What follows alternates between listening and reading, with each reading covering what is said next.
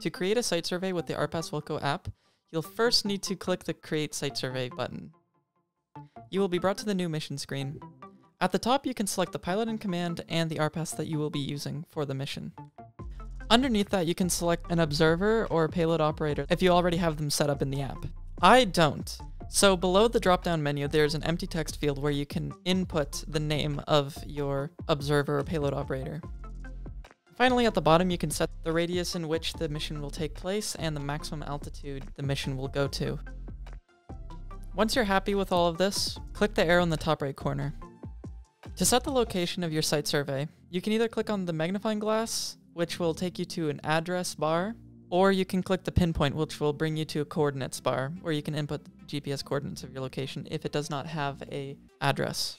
You will immediately be brought to the location that you selected, and a drone icon will automatically be placed on your screen, along with the pilot in command icon and the observer and payload operator if you selected any. To move any of the icons, all you gotta do is tap and hold.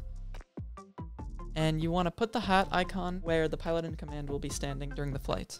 The same goes for the observer and the payload operator, which are represented by the binoculars and joystick respectively.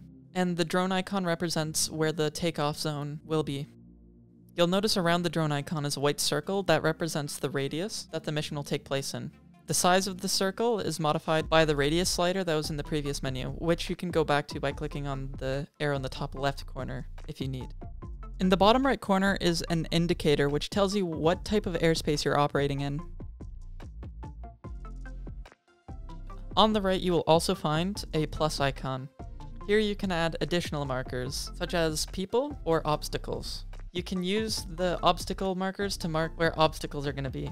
And same thing with the people icon, so you can indicate where people could potentially be. You'll notice that if you tap the obstacle icon or the people icon, there'll be a little menu at the top. You can use the icons to add a photo or file of the obstacle, or you can write a note about the obstacle, or you can just delete the marker.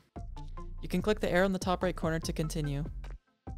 Next, you will have the option to pick the time and date of the mission, and at the top you can see the name of the mission, which you can change if you so desire. As you can guess, when you're done, you can click the arrow in the top right corner of the screen to bring you on to the next step, which is the terms and conditions. Exciting. Once you click the submit button, the app will generate a site survey for you. This should only take a few moments. 2 seconds later. Alright, once you're back from your exciting waiting period, click the menu icon in the top right, and then select the mission option on the left, and that will bring you to a list of your missions. Make sure to refresh it by pulling down, and then you will see the mission that you created and all of the associated details. At the bottom, you'll be able to view the site survey that the app has generated for you. So look at all this work that we've done in, 2 minutes? The site survey even comes with the relevant CFS pages. Now from here you can also access the checklist and the flight logs, but those are beyond the scope of this video. Next to the name of your mission is a copy icon. Clicking that will clone the mission. It will bring you to a duplicate new mission page. You can change the parameters if you wish, or you can leave it exactly the same to have a completely duplicate mission. You can also access this information on the desktop by clicking the mission dropdown on the left and then the missions option underneath that. That will bring you to a list of your active or planned missions. Click on the one that you want, and you'll see all of the information associated with that mission, including a screenshot of the map with all the markers that you placed. At the bottom right, you can view the site survey by clicking View PDF. And then in the top right, you can download or print or do whatever you want with this information. And that's how you create a site survey with the RPAS WILCO app.